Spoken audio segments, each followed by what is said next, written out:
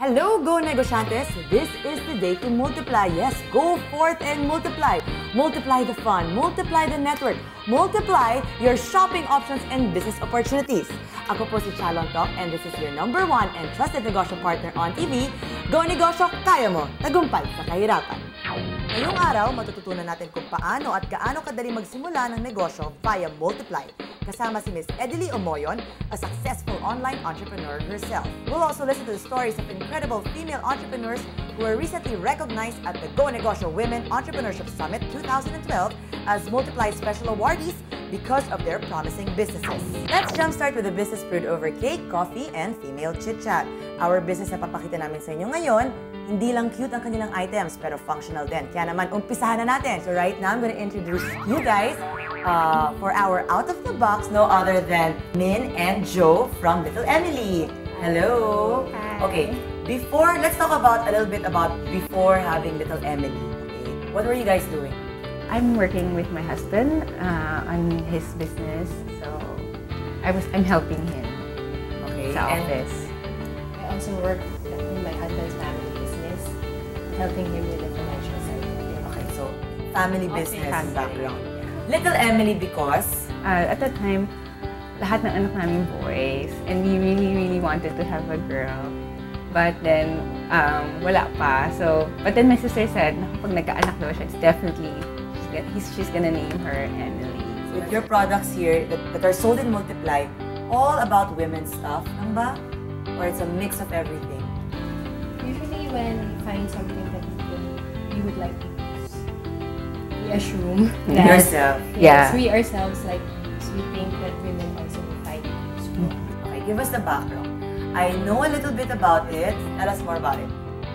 Actually, we were just talking, and we were talking about the horrors of traveling with our children. They were very small at that time, and we were like, how about if we have compartments in our luggages? Ah, so was that your first product? Yes. Ah, Definitely okay. our first Travel product. kit. Okay, We do you have designed it. Here? Can I see? Ah, you guys designed it yourselves? Yeah. Okay, so with the purpose talaga siya in mind, being Yeah, mothers who yeah, travel. yeah. Okay. When business started to pick up, surprisingly, with the travel Cute. kit, kasi siguro season na rin yung business, every time we would see an item, and we think, well, we could add this, and then we just kept adding and adding items. Okay, kayo ay isang Multiply Rookie of the Year awardees. Congratulations. Thank Okay. you. Tell us the progress from that. Ayun. We got overwhelmed with the orders, and because Facebook, dun kami nag-start, dun sa social networking site. Yeah. Tapos, it's really not a good venue for doing the business, especially when the orders started to increase. So, the Multiply marketplace, it really saved our lives, so to speak. Doon nagkaroon na ng procedures talaga. Yeah. Right? So what was your push to go on and really start this Little Emily? At first, it was just really a hobby. Parang nakakatuwa. Nakakasell kami, ganyan. Yeah. And then after Na-excite nun, kayo. yeah. After nun, dumami yung orders. Parang, wow, this is so surprising. And then we shifted to Multiply. Lalong dumami pa yung orders. What are the other stuff? We have the personal care department, which is yung pampaganda. Like the heated eyelash curler, one of our best Do you sellers. actually segregate it? Like, ganito pang travel, ganito mga Yeah, personal meron care? kaming, meron talagang... may department parang pang organizers, which is yung and then we have the personal care. How do you market yourself even more?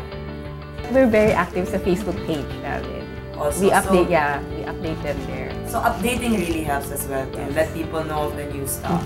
Okay, lastly, what is your advice to everyone who is watching right now and like you, they actually have their own jobs, but they want to do something else more? Well, first, go for it. You can do it. It's possible because it happened for us. But you have to be willing to work hard and pray hard. The best advice that we've gotten is from my mother-in-law. My Her mom, yeah. She told us na dapat yung ibibenta niyo yung gusto ng mga misis. Yung mga gusto niyo rin. Yeah. So we just keep that in mind. Nice. And you, Joe? Always think to give the buyers the value for their money. Always. You have to check the item na if it's something you believe in, yun na yun. Up next is an entrepreneur who will remind you why you should be proud to be a Filipino. Stay tuned. From its beginnings as a social networking site, Multiply, led by loyal community in the Philippines, evolved into an e-commerce site with almost 6 million users and over 120,000 online storefronts across 16 product categories.